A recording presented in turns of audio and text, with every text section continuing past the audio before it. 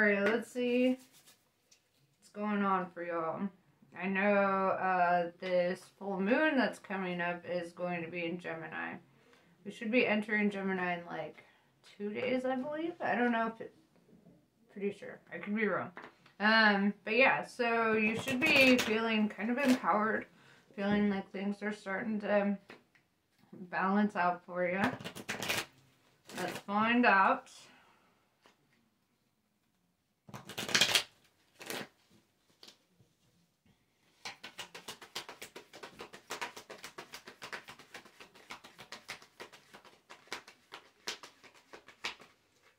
Alright, you've got the love, Hadrian energy, codependency, and boundaries. So, let's dive deeper. I'll throw some tarot down so we can talk a little bit more in depth about all this. Alright. Let's see it.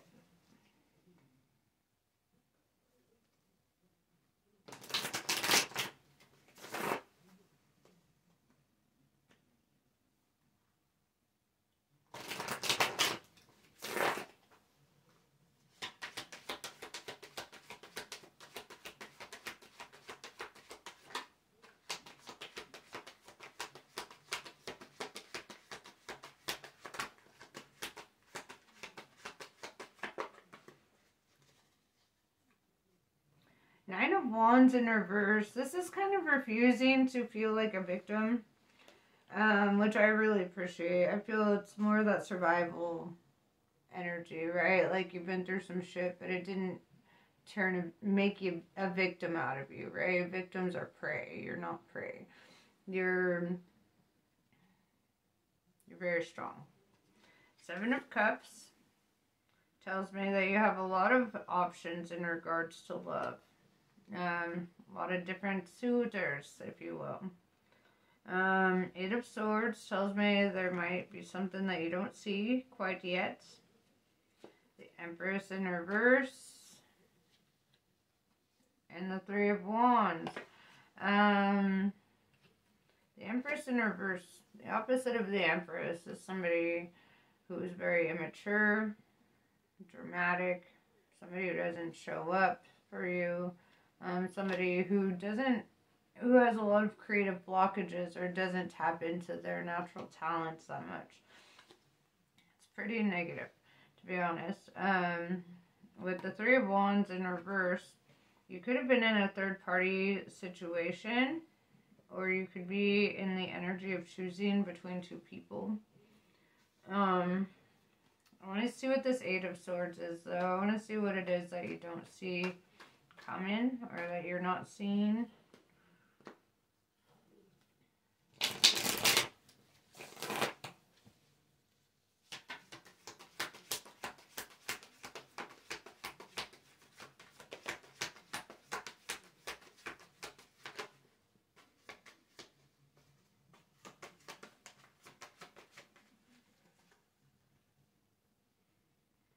Alright, so if you've been in a bad spot or things haven't been working out in your favor for a while, I feel like that shit's gonna change.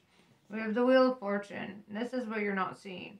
The Wheel of Fortune is turning in your favor, right? Things are gonna really start looking up for you. We have the Sun. It showed up in reverse, but there's no reverse meaning for the Sun card. So there's this energy of I mean, that's one of the reasons why the Sun card is the best card in the deck. When you get that, it's always a good omen, right? It means like abundance and happiness, joy, you know, feeling fulfilled. It's all coming full circle for you, right? With the Wheel of Fortune and the Sun card, I really like that. It's really positive. We have the Four of Swords, which means that it's time for you to really dive into your self-care, really get the rest that you need. Make sure that you are taking it easy, right? It's telling you don't be too hard on yourself, or don't try to work too hard, or you know, it's really challenging you to be gentle with yourself. So to relax, go with the flow, right? Don't overthink too much. I know that's easy because you're a Gemini, right? Overthinking is the name of the game for y'all. But I do see really positive things coming out of this for you.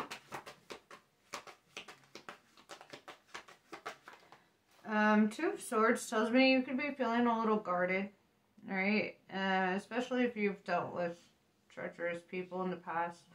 I do feel like there's this energy of trying to protect your heart, right? The Two of Swords is always crossed over the heart, which tells me that it's the energy of trying to protect your heart. Being very cautious.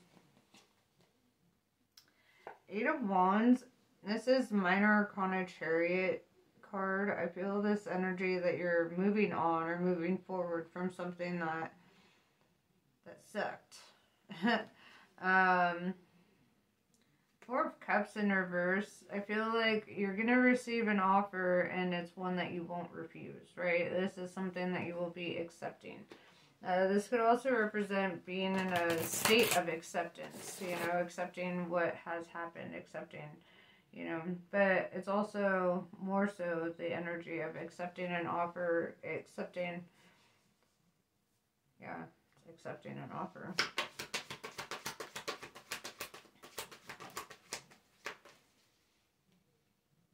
The World in reverse, I feel like this is saying that it won't come in though until you fully close out a cycle or you're completely done with the past. I feel like there's this energy that you really need to be over the past in order to move into the future. Right? As long as we sit here and romanticize the past, we ain't gonna get nowhere. Here. Five of Swords, feeling conflicted, or somebody could be trying to bring conflict into your life, right? Somebody might not be happy about you moving on. Eight of Cups, exactly. They're mad because you walked away, because you're walking away.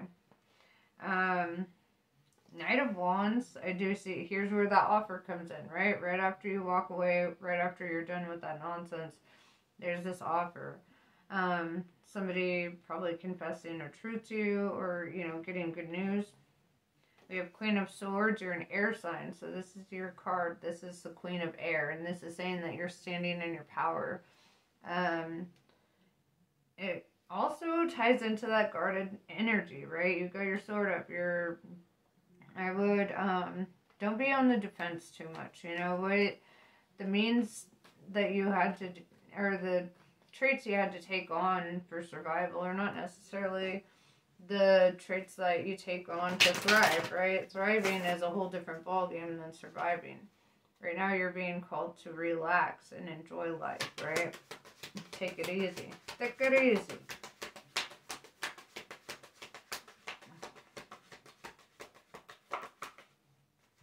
This is a really optimistic reading for you. I really love this.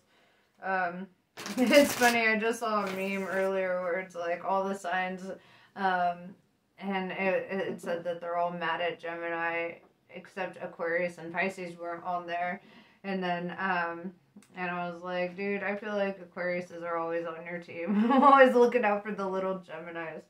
I feel like y'all catch way too much hate, when honestly, I've dealt with worse from other signs. Signs that go under the radar, right? So, but that's only my personal experience. And I'm also a fellow air sign, so who better to understand you than somebody who's also constantly in their head, right?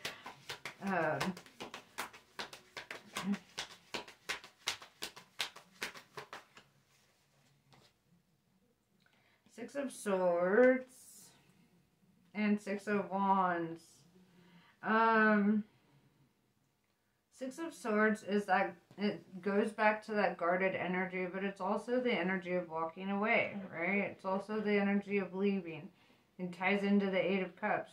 No longer tolerating what you were willing to tolerate before. Six of Wands tells me that you get a lot of attention. This ties into the Seven of Cups. Yeah, there's hella energy in regards to you getting a lot of recognition or being noticed a lot, having people who admire you. You're kind of an attractive force. So I do feel that, like, I feel like you're realizing that you're just better than what you've tolerated, right? You're making a judgment call with the judgment card coming out. Making a judgment call based on your worth. Two of Wands in reverse. I feel like you're feeling conflicted. Right? You're ready to be more decisive. You're ready to really, you know, move forward and put an end, right, with the Death card to anything that feels out of place or not right for your life. I'm going to scoot back so I have room for these cards.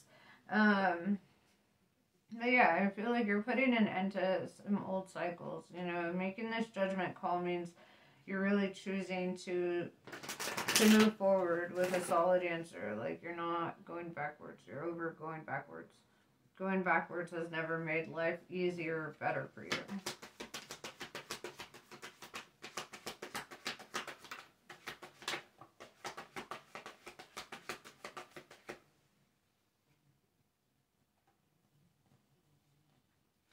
Yeah, King of Wands in reverse with the Three of Pentacles in reverse.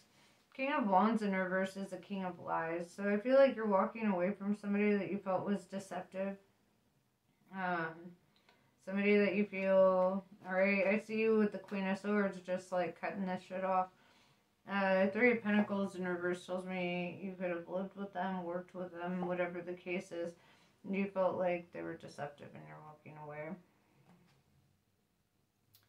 Four of Wands in reverse, you could have lived with them, right? This is the home card. This is also the long-term commitment card. And with that being in reverse, I feel like you're letting go of a long-term commitment or walking away from somebody that you lived with. Page of Pentacles, receiving a new offer or opportunity, right? Like I said, you're an attractive force. I feel like you attract opportunities pretty easily.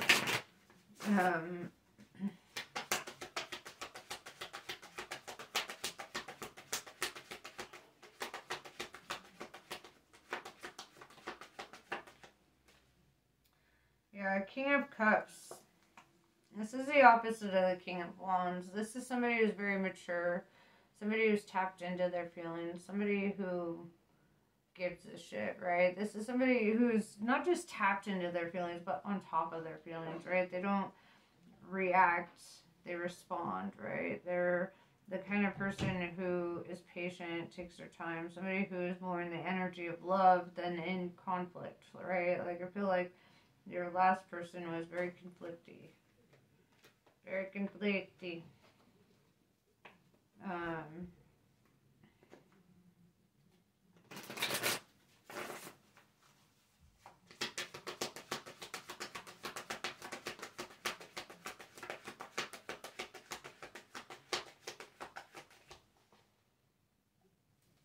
Yeah, King of Pentacles in reverse with the Seven of Swords. This is back to that King of Wands in reverse. You know what? I'm going to put the King of Cups over here because I feel like it's opposite energy. It doesn't fit in. With the King of Pentacles in reverse, this is, and the Seven of Swords, right? I already told you, King of Wands in reverse is a King of Lies. Seven of Swords is all about deceit. It's all about lying, cheating, stealing, creating illusions. King of Pentacles in reverse tells me that this is not a very abundant person, or this is somebody that makes you feel a sense of lack when you're with them. Like, you don't feel it. Like, you feel something's missing. You don't feel like it's right.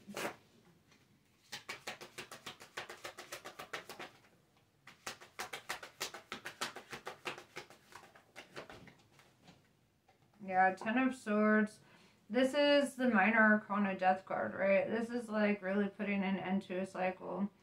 And putting an end to dealing with somebody who is very treacherous, right? With the Fool, this is embarking on a new journey, right? Taking a leap of faith into the unknown. Probably you're about to experience some shit that you probably never thought you'd ever experience, right? I feel like you're walking into a whole new season with whole new energies, whole new perspectives.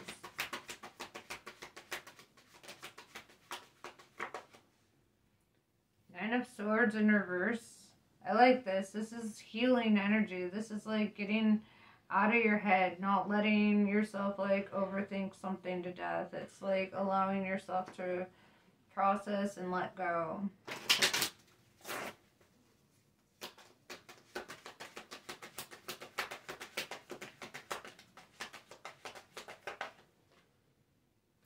Five of Cups. Yeah, it's like, I feel like whatever it is that you're letting go of was very emotionally disappointing for you. It just left you feeling drained, unappreciated. Kind of like you were just stuck on autopilot for a relationship, you know.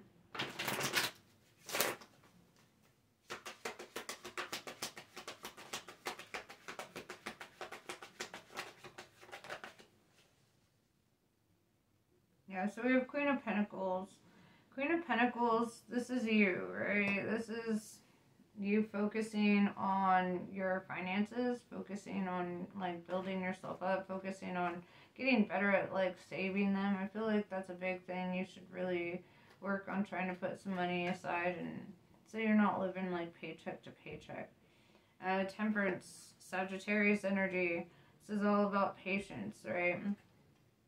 This is all about being even-tempered too, like not allowing yourself to be triggered into arguments and stupid fights, right? It's like realizing that it's all trivial and it's not even worth fighting anyway. Page of Wands in reverse, right? Because it was popped to that way. So Page of Wands in reverse.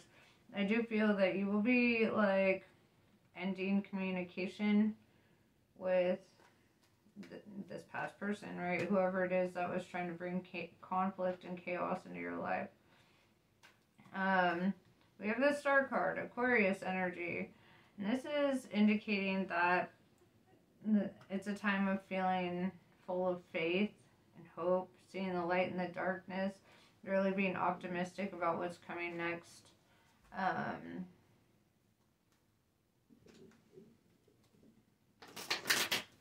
Very strong energy.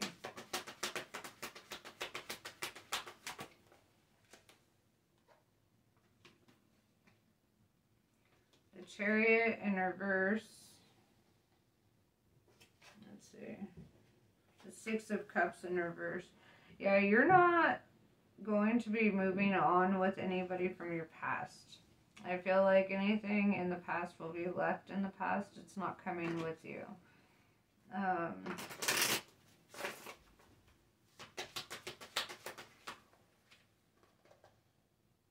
The Magician, yeah, you're taking up a new opportunity here. The Magician talks about your resourcefulness, right? It talks about manifesting a new beginning and having all that you need in order to do so. I do feel a lot of energy of you just like really pushing forward into the new. So, let's see.